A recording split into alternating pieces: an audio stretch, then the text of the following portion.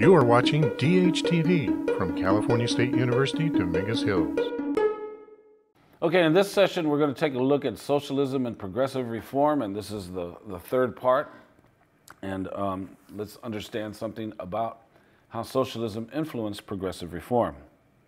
Now, while Theodore Roosevelt created the square deal between capital and labor, President Woodrow Wilson will follow through on progressive reform as a Democrat during his first administration and prior to U.S. involvement in World War I.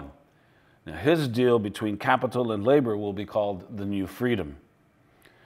Now, under the New Freedom, Wilson's administration will create a postal savings, a Bureau of Mines, a Children's Bureau, and a separate Department of Labor, taking it away from Congress.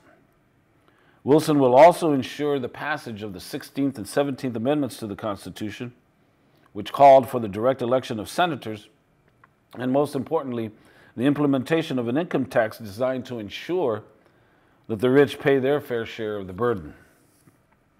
Now, perhaps the most important legislation for labor unions under Wilson's New Freedom was the Clayton Act of 1914. And this act established the right to strike by workers. Now, before this act, management was powerful in determining the work pace, the wages, and the working conditions of the factories and the workplaces. In fact, the Sherman Antitrust Act, which was designed to prevent the restraint of trade practiced by corporations in the rush to monopolize markets, was used against workers when they attempted to form labor unions or when they attempted to strike to form labor unions. Labor unions and strikes, it was reasoned, interfered with the free flow of trade. Well, the Clayton Act legitimized the activities of unions, but the Clayton Act will be invalidated once the United States enters World War I.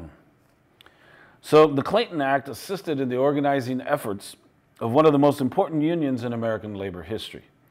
And that union was known as the Industrial Workers of the World. They were better known as the IWW, whose nickname became the Wobblies.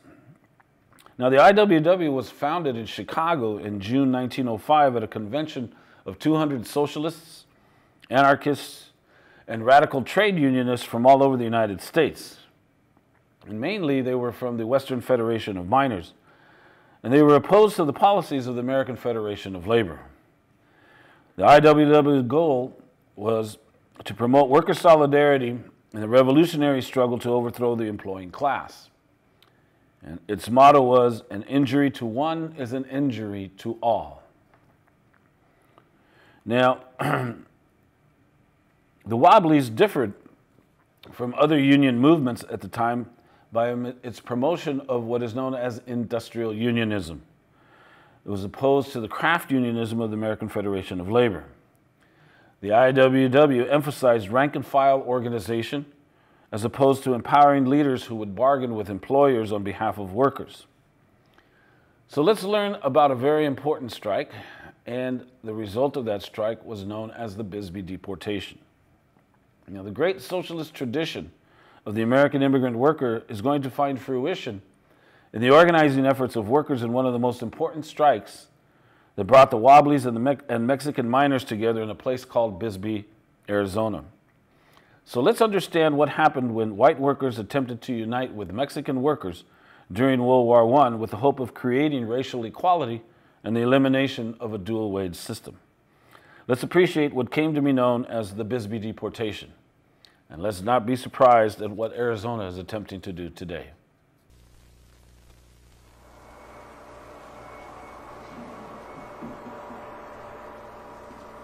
By 1915, a new union had entered Arizona. The International Workers of the World, better known as the Wobblies, were motivated by socialist ideals and dedicated to the overthrow of capitalism. The IWW was looked upon as being a radical movement made up of unpatriotic Americans who were suspect of having communistic tendencies.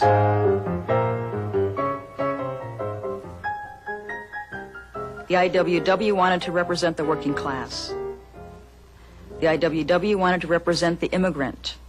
And the IWW especially wanted to represent the Mexican immigrant. The demand was that everyone be treated equally on the job. The men of the union were demanding that they be recognized and there be no discrimination against anyone because of race, religion, or national origin. World War I brought the mineros, the wobblies, and the mining companies into a sharp confrontation. With the country at war, the demand for copper rose astronomically. In 2 years, the price of copper had jumped from 13 cents to 27 cents a pound. By 1917, Phelps Dodge reported a 218% increase in net profits. The workers saw none of this in their paychecks. On June 27, 1917, in nearby Bisbee, 4,000 workers demanded higher wages and an end to the dual-wage system.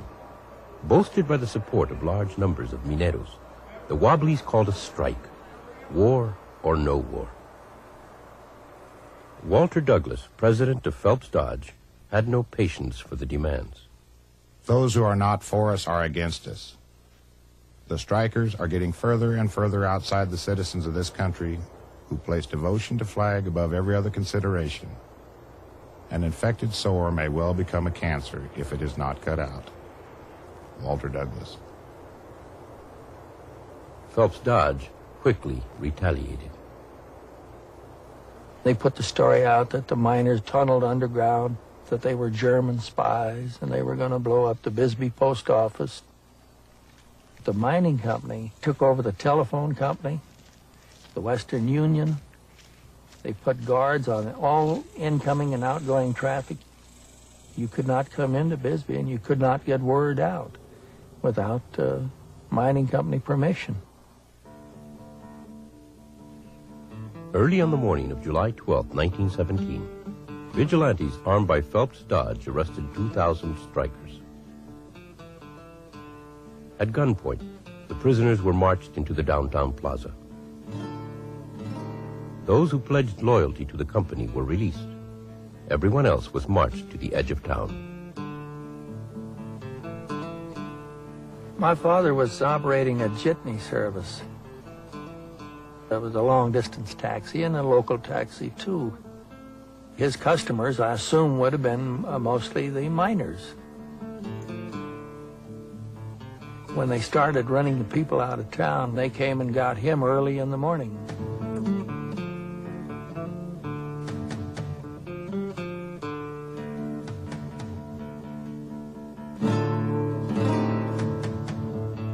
"1,200 prisoners were loaded into cattle cars of the El Paso and Southwestern Railroad, owned by Phelps Dodge.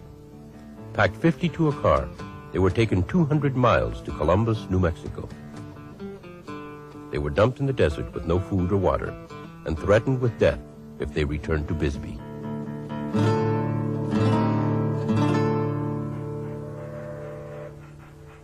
Phelps Dodge announced, "Any talk of their coming back is nonsense. They will not be allowed to come back.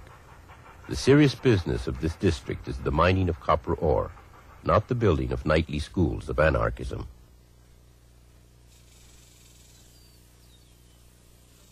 A year later, a commission appointed by President Woodrow Wilson condemned the Bisbee deportation as it came to be known. It was called a grave violation of the law and the Constitution.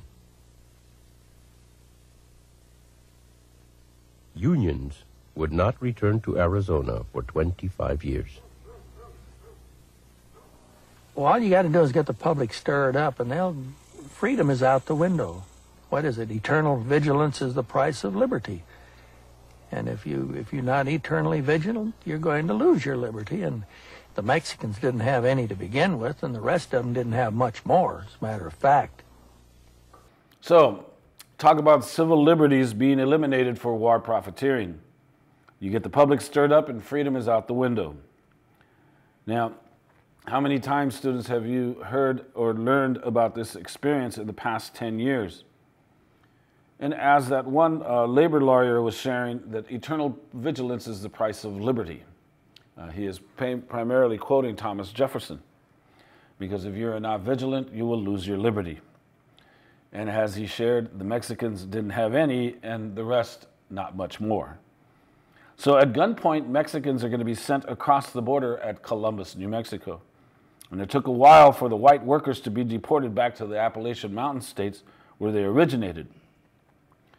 One of the curious things about this particular deportation was that Buffalo Soldiers from El Paso, Texas, are going to be recruited. This was a regiment that had been used to round up the Apaches, and this was a regiment of black soldiers that were recruited simply because blacks could run faster than whites to capture Native Americans. And Native Americans would call them Buffalo Soldiers. So the Buffalo Soldiers were one of the last groups that were still remaining, and they were at Fort Bliss, a fort that's stationed that was in El Paso.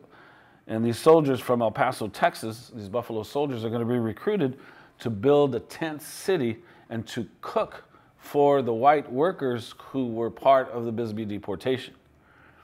So while these white workers were being processed and sent back home, the Buffalo Soldiers provided them with tents and food. And this is an amazing story. It's straight out of Arizona's racist legacy. So we should not be surprised at what Arizona is doing today. Now, let's come to appreciate some of the most important advocates for a just society who argued not just for political democracy, but economic democracy, social equality, and an end to gender bias and racism. Let's take a look at different members of the industrial workers of the world. Big Bill Haywood, Elizabeth Gurney Flynn, Ben Fletcher, Joe Hill, and Frank Little. These people offered up their lives so that we might have it better today. So, students, please appreciate how the textbook shares with you the participation in the struggle to achieve justice in this nation. Now, William Dudley Haywood, better known as Big Bill Haywood, was a founding member and leader of the industrial workers of the world. He was a member of the executive committee of the Socialist Party of America. And during the first 2 decades of the 20th century, he was involved in several important labor battles, including the Colorado labor wars, the Lawrence textile strike, and other textile strikes in Massachusetts and New Jersey. Haywood was frequently the target of prosecutors. And in 1918, he was one of 101 IWW members convicted of violating the Espionage Act during the first Red Scare. While out of prison during an appeal of his conviction, Haywood fled to the recently formed Soviet Republic, and he spent the remaining years of his life there. Now, Elizabeth Gurney Flynn, she was a labor leader, an activist, and a feminist who played a leading role in the industrial workers of the world. Flynn was a founding member of the American Civil Liberties Union, and she was a visible proponent of women's rights, birth control, and women's suffrage. And she organized campaigns amongst garment workers in Pennsylvania, amongst silk weavers in New Jersey, amongst restaurant workers in New York, and miners in Minnesota, Montana, and Washington, and most importantly, the textile workers in Massachusetts. Now, she is noted for numerous quotes, but 2 of her most famous quotes are, "History has a long-range perspective. It ultimately passes stern judgment on tyrants and vindicates those who fought, suffered, were imprisoned, and died for human freedom against political oppression and economic slavery." And another famous quote, "We believe that the class struggle existing in society is expressed in the economic power of the master on the one side and the growing economic power of the workers on the other side, meeting in open battle and now and again, but meeting in continual daily conflict over which shall have the largest share of labor's product and the ultimate ownership of the means of life." And that was Elizabeth Gurney Flynn. Then there is Ben Fletcher, Benjamin Harrison Fletcher. He was an early 20th century African-American labor leader and a public speaker. He was a prominent member of the IWW in an era when few African Americans were permitted in American unions and fewer African Americans belonged to more liberal organizations. Fletcher was a prominent member of the Industrial Workers of the World's Philadelphia branch of Longshoremen. That branch was called Local 8. And in May of 1913, thousands of longshoremen struck for better wages and union recognition. And following the strike, Fletcher led Local 8 and revealed how race was used to divide workers. And he argued that workers shared a more important identity, that of class. Fletcher argued that unions could overcome the challenge. Under Fletcher's organizing skills, African Americans longshoremen belonged on equal terms to an organization that proved that interracialism was not only possible but essential to true working class might. Then there is Joe Hill. Hill was a Swedish-American labor activist, a songwriter, and a member of the Industrial Workers of the World. A native Swedish speaker, he learned English during the early 1900s while working various jobs from New York to San Francisco. So Joe Hill, as an immigrant worker, frequently faced unemployment and underemployment. He became a popular songwriter and a cartoonist for the IWW. His songs expressed the harsh, combative life of itinerant workers and the necessity of organizing to improve conditions for working people. Joe Hill willingly died on behalf of the movement to advance the cause of working people worldwide. And he wrote Big Bill Haywood before his execution, advising him, don't waste any time in mourning, organize. So that is Joe Hill. Then there is Frank Little. Frank Little was an organizer who will be lynched in Butte, Montana in 1917 for his union and anti-war activities. He joined the Industrial Workers of the World in 1906. He organized miners, lumberjacks, and oil field workers. And he told friends that he had Native American blood and that his mother was Native American. Little was a strong opponent of World War I. And in early July 1917, Little arrived in Butte, Montana to help organize copper miners. And he led a miners' strike against the Anaconda Copper Company. And in the early hours of August 1st of 1917, 6 masked men broke into Little's hotel room. He was beaten and taken to the edge of town where he was lynched from a railroad trestle. So, Big Bill Haywood, Elizabeth Gurney Flynn, Ben Fletcher, Joe Hill, and Frank Little offered up their lives so that we might have it better today. So again, let's appreciate their participation in a struggle to achieve justice in this nation. And we're going to go to a film clip that provides us a scene from a Academy Award-winning film called Reds that was produced and directed and acted in by Warren Beatty. And Warren Beatty in this film attempted to give credit or to try to share with the American public the significance of the IWW and what happened during World War I. Let's go to a film clip that helps us appreciate the significance of IWW as it worked to organize the unskilled.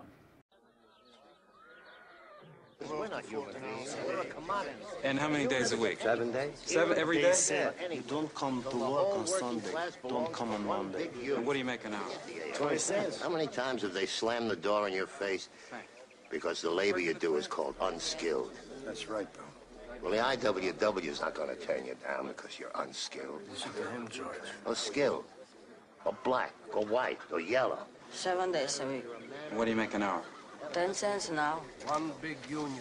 All workers belong to one big union. I'm looking for a lathe worker named Pasquale Alberti. He had an industrial accident. He got his leg crushed. Do you know him? Yeah, sure, Harvard. Is that what they want to read about in Greenwich Village now? Industrial accident? And for that, we need power. And there's only one way to get power. Organize. All the workers together. One big union. And the war the IWW wants you to get into is class war. Not a war in Europe. War against the capitalists. You'll never get anything or anywhere until the whole working class belongs to one big... All right, gentlemen. You've got 20 seconds to vacate the premises.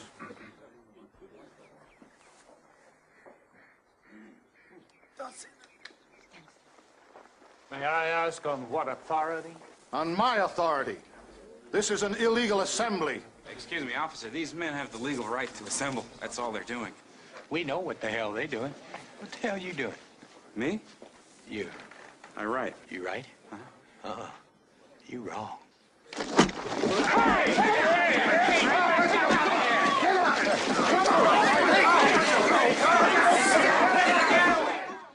It is important to understand and to look at the progressive era as a middle-class, scientific, humanitarian response to industrialization and the modernization process.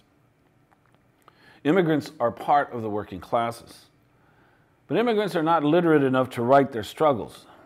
A middle-class native, as opposed to immigrant Americans, they are white-collar, entrepreneurial, college-educated citizens. And there is a very strong middle-class tradition in the United States. So if we can go to the last slide. The middle class reshapes American society in this reform period. So in what we have been studying in this class between the period 1890 to 1914, the United States middle class acted as a great mediator between the rich and the poor, preventing war or revolution or civil war between the two classes. Although this is a generalization, compared to events happening around the world, most other industrializing societies do not have a middle class. And this middle class is who supports intellectuals, and these intellectuals are the ones that provide the economic, political, and social ability to act as mediators. Now, how are they able to do it? Well, progressive intellectuals generated ideas about how the state should take on a new role and become the main vehicle for change. The state should intervene and mediate between capital and labor. And so in the progressive reform period, we had two presidential administrations who mediated between capital and labor. Teddy Roosevelt called it the Square Deal. Woodrow Wilson called it the New Freedom. Progressive reform saw the development of federal agencies designed to assist the masses. For example, the Department of Labor. This is where we get bureaucracy. This is where we get federal regulations. Federal regulations, they're very important. They are a part of the civil rights movement that quietly began during the Civil War. Now remember, students, people create their own history. It is not created by some illusionary force. All classes of people from all sectors of society have a stake in making society work for them. Life is not dictated from above, life is not dictated from below. But life is determined by people actively struggling to change the system or to make the system work, to make it more humane. And this generation of people gave our generation something to work with. And it is your job as a student to determine what that something is. Because social movements need activists. These are people who are willing to take risks, to put themselves in the line for issues that are larger than themselves. And they reshape society by becoming the vehicle for change. Many offered up their lives for the hope of a better society. And so this generation put up their lives for us so that we might have it a little bit better. We have a responsibility to understand, to see their generational experience, to appreciate the history that they bestowed us with. So progressive reform, in essence, is the intrusion of the state in the market on behalf of people instead of business. Now, progressive reform could not have come about without movements for change, without socialist organizing, because it is the socialist importance that leads to a discussion of how to create a more humane capitalist society. So we need to appreciate movements, because movements lead to reform. And again, I ask you as students, do not be afraid of socialism. Ignore your rights, and they will go away. And that's the end of this particular session.